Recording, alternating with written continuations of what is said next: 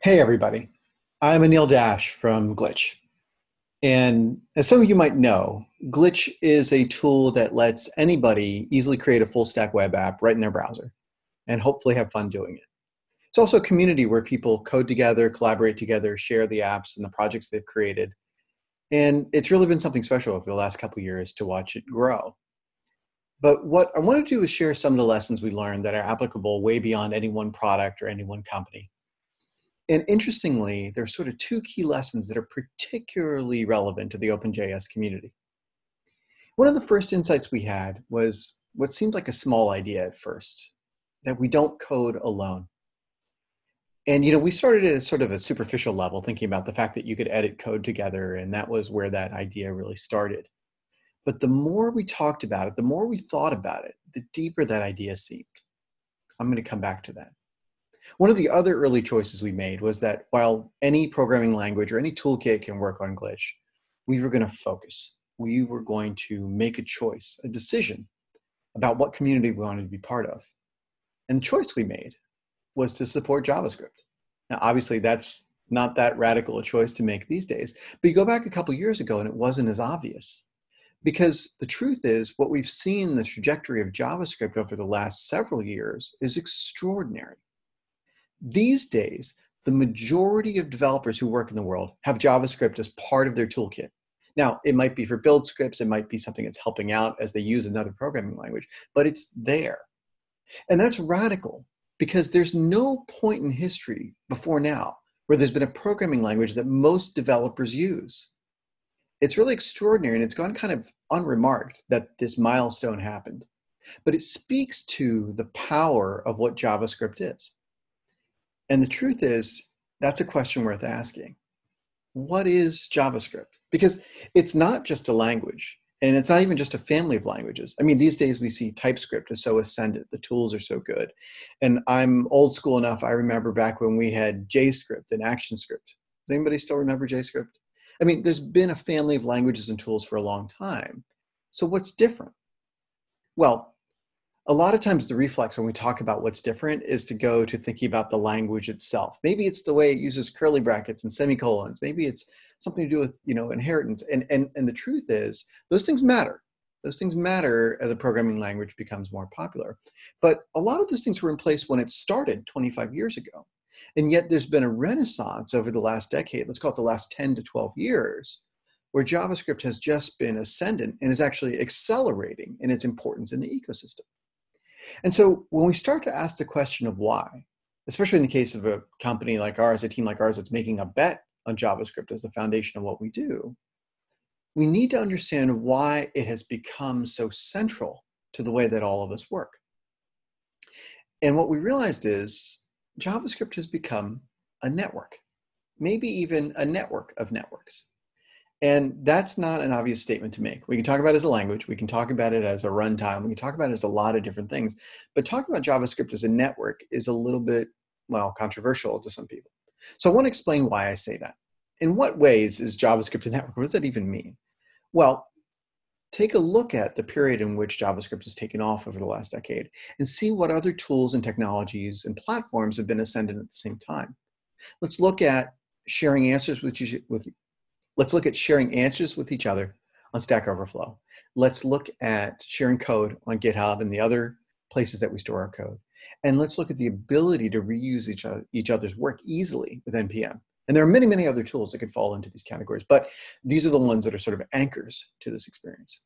And what you find is there are networks effects building around coding in JavaScript that are unlike anything we've seen before, and really unlike anything in any other language. Because while obviously there are tons of different languages used on GitHub and tons of different languages that get questions answered on Stack Overflow, we're not seeing that same network effect take place as we're seeing in JavaScript, where it's becoming the glue that binds really almost the whole programming world together. In fact, if we want to understand these behaviors and the shape of the activity around JavaScript, it starts to look more like almost a social network.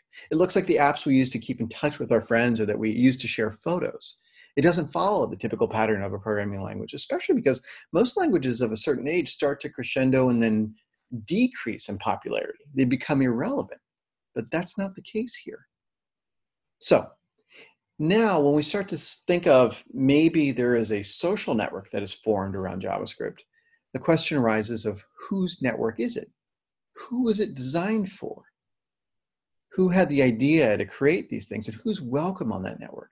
And these questions are important because we've had those same questions arise on conventional social networks, right? We think of, well, a lot of times the flaws. In my case, I think of, say, Instagram having filters for many years that didn't work for my skin tone or a lot of other people's skin tones. Or I think of Twitter and how long it took for them to address issues of abuse or harassment on the platform. Or platforms like Facebook or WhatsApp or YouTube, and how much they've struggled with misinformation that has led to real harm in the world. Social networks can have a lot of unexpected side effects. And if the programming languages that we're using are becoming part of a sort of equivalent to a social network, well, then we have to understand who that network was designed for and who it serves.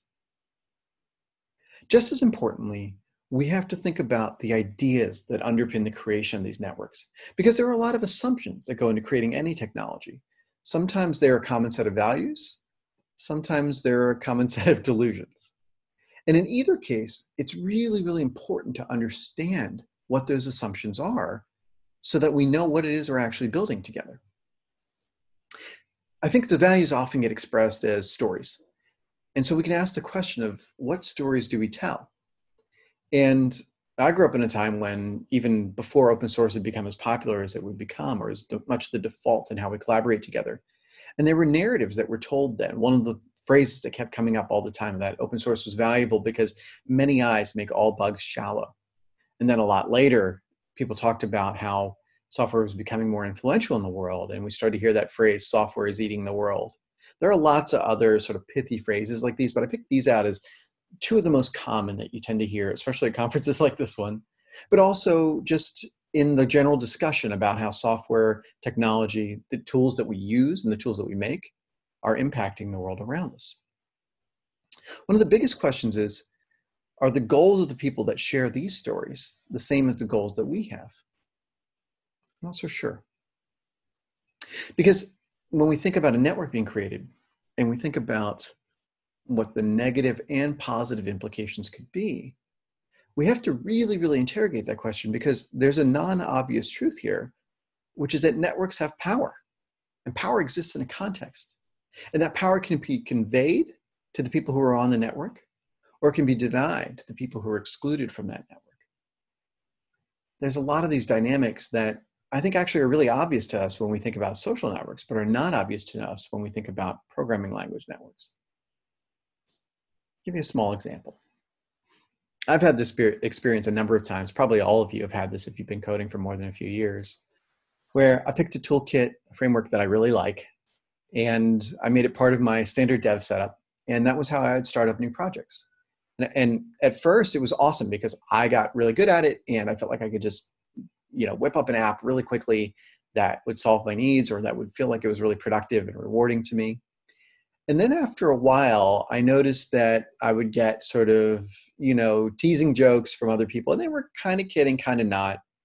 Or people started saying, oh, you're still using that framework because there's like the new hotness and I don't know why you haven't moved on to it. And it started to feel like being, frankly, out of fashion. It's a little weird way to think about a programming framework, but it was definitely that sense that the network was moving on without me. And it manifested in a lot of different ways. We start to see fewer updates on that toolkit from the creators, whether they're the core committers or the company that owns it. That framework starts to become something that decays over time. That framework starts to become something where the documentation comes a little bit out of date. And that's just a minor example. That was just something where I felt, honestly, a little bit coerced into, I better move on to a new framework. This thing is, well, not the thing I should use anymore, even though it still solves the problem that I wanted it to solve. But there are a lot deeper problems that can come from the network having this impact on us, especially if you think about the idea of software eating the world, because the network impacts people who are not coders and not programmers. The truth is, the world of non-coders has started to think of us as authorities on domains that we don't necessarily know anything about. Right? Think about data. We know it is something that is dirty and often inaccurate and often has the same bugs as the software that created it. Right? We know it's imperfect. But outside of the world of coders, people treat data as if it were authoritative and correct. They treat it like it's the truth. We would never assume the data we get are the truth. And so that's a lesson that's often not obvious to people who don't code. And that keeps repeating in more and more serious ways. The network of programmers in the world is having impact on spaces that we didn't even know we would impact. One of the ones that jumps out to me most clearly is going back a few years ago, several years ago now, when I first started hearing about the increased attention to police violence here in the United States. And a lot of the solutions that were proposed, going back years and years now, involve technology. They involve things like body cameras for the police. And the idea was that, well, to use the programmer's phrase, many eyes make bugs shallow. The idea was that lots of people seeing and witnessing police violence happening would cause it to stop happening. And truthfully, until 4 or 5 years ago, I believed that too. Because it had been framed in the rhetoric of the software industry, the technology that was eating the world, I bought into it. I believed, well, this might fix these problems. This might fix these bugs in society. And the truth is, as we've painfully seen, it doesn't. There were some incorrect assumptions here. Using the logic of software in a world that has nothing to do with software doesn't work. Using a technological solution to a problem that is cultural and social doesn't work. And I didn't catch it. I didn't want to see it. I wanted to believe that our technologies would help. And there was a deeper lesson here, which is that violence wasn't seen as a bug by the systems it was being reported to. The videos could show up and they wouldn't fix the problem. Technology was not the answer. And so there are limits to these networks. There are limits to how technological approaches can fix the problems we have in society. Think of it from a technology standpoint, you can't fix the lower levels of the stack beneath the tools that you're using. Reporting a bug is meaningless if the institution you're reporting it to doesn't consider it a problem and won't fix it. That's a lesson that was painful for me to learn, but not obviously nearly as painful as the impact that it's had on society, because politicians believed it, elected officials believed it, many people believed that if we would just apply technology to a social problem, it would work, but it's not enough. Now, that's not to say that networks don't give us power. They do, but only in certain ways. The network of technology that we create can move power around within people in that network, but it can't bring new people in, right? And it also can't challenge us to interrogate what are the assumptions that network was built around. Because as painful as that example was, there's also a lot of power. There's honestly a lot of hope that I see. Because, we joke about the size of our node modules directory, right? And how it's so easy to just pull down, gigabytes of code that we don't even know what they're doing. But the truth of it is, we can instantly, almost automatically, reuse the work of thousands of other coders around the world, millions of lines of code. It's almost automatic to be able to not just stand on the shoulders of giants, but take advantage of the brain power and the generosity of programmers around the world. And I think about the way we share code and share answers with each other, and it's almost like we take it for granted, but this is an extraordinary act of kindness that coders extend to one another. It's actually the most positive and optimistic sense of the work that we could do, is to say, I hope a stranger might find this valuable someday, and that it lightens their load. It makes them more able to create the things they want to create. I mean, that is honestly, well, that's the promise of technology, right? And so there are two sides to this. There is this great optimistic and altruistic sense of how we share our great technologies with one another. But there's also that reality we all know where, even aside from the profound social ills, we know every open source library we use might have bugs in it. We've all seen times when a bug goes unfixed for years and years. Nobody looked at that code. The theory might be many eyes make bugs shallow, but a lot of times many eyes are looking at something else. We keep assuming somebody else is going to fix that bug. And a lot of times somebody else thinks we're going to. And that is what we have to really challenge ourselves on, because we have also seen the positive potential. All of us have had that moment where a bug gets fixed for us almost for free, right? We do an update of our dependencies, and all of a sudden that thing that we had been struggling with is fixed almost magically. We're able to extend that to each other, to the people that are already in the network.